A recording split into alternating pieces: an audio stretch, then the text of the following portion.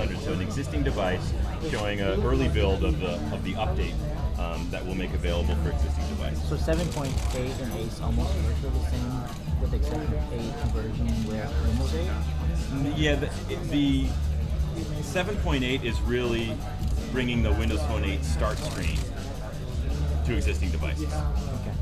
It doesn't have some of the same fundamental core, the shared Windows core components that we talked about. Those are available only on new hardware. So what does this start screen Everything.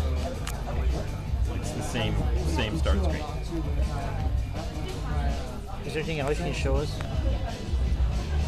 Not really on the start screen. Just kind of, I can show you how it behaves. Scrolls the same.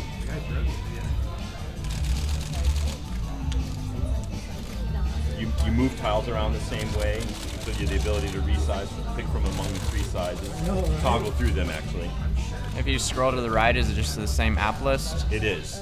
I'm not going to do that because we have a bug in this build.